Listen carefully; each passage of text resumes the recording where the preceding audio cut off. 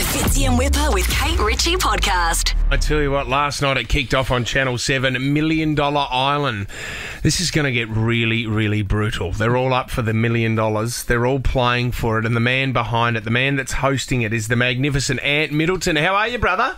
I'm always good, guys. And you know what? It's really good to see you guys as well. I miss you guys, man. Yeah, and great. with this show, I mean, can you now finally say, this is a game, instead of this is not a game? Yeah, so 100 people get thrown on the 100 island. people. And when I mean thrown on the island, literally thrown on the island with a $10,000 bracelet on. So there's $1 million on the island. So forget about the contestants for a moment. There's $1 million on the island. Awesome. And when the contestants leave, they have to leave their bracelet on the island. Now, they might lose it during a challenge and then go, or they might want to leave. They're volunteers. They can leave at any stage because they have to survive there for a whole month. And can I ask, because I know the tactics is a big thing in a lot of these. There's the physical and then there's the mind games and the tactics. Can you, by the rules of this show, if someone was fast asleep, can I sneak up and try and take their bracelet? Well, there's a rule you can, but you have to knock them out. They have to be clean out for 10 seconds before you can take the bracelet. Oh, my God. No, I'm joking. Imagine that.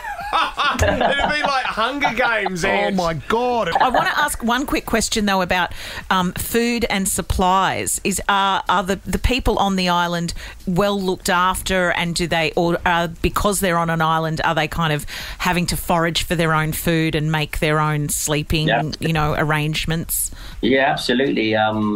This isn't, again, the survival element of it just alone is savage. They get a couple of crates at the very, very beginning. So once that runs out, then they have to hunt, they have to forage, they have to survive. And that's where the desperation comes in, because you start to see a bit of a vindictiveness goes on along with a bit of sleep deprivation and starvation. You get a whole different personality, you get a whole different society. What I want to know, right, let's say you get to a month, like a couple of days out from the month, and there's only a few people left on the show. Can you challenge someone?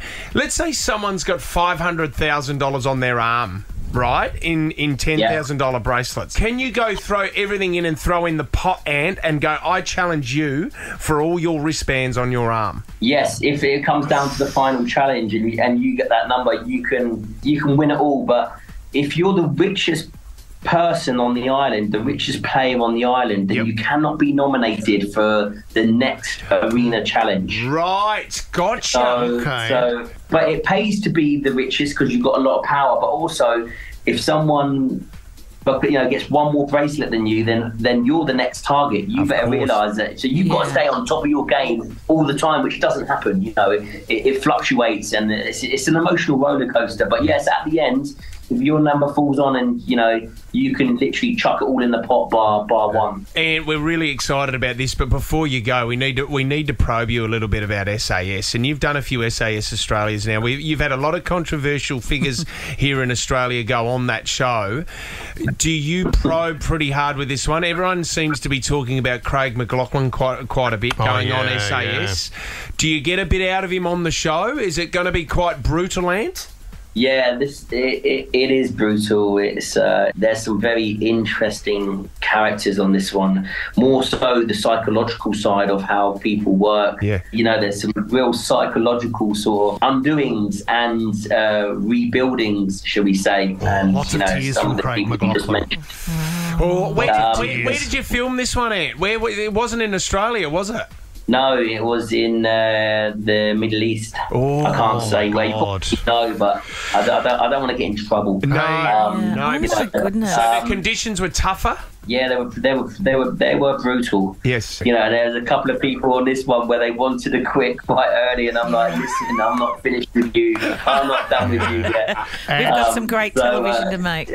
And can we also say, and we could probably cut this out of the interview and keep it sort of behind the scenes, but Kate would like to audition for the next SAS. It's so funny. No, look, it's one of those shows though that even when the first series started, I have to say, the talkability around it and everyone chatting about whether they could do it. I even received text messages from my dad, who was an ex-police officer here in Australia, saying, I reckon you could do this, Kate. Kate. You need to do the next one. Kate, can you do 10 press-ups, Kate? Yeah.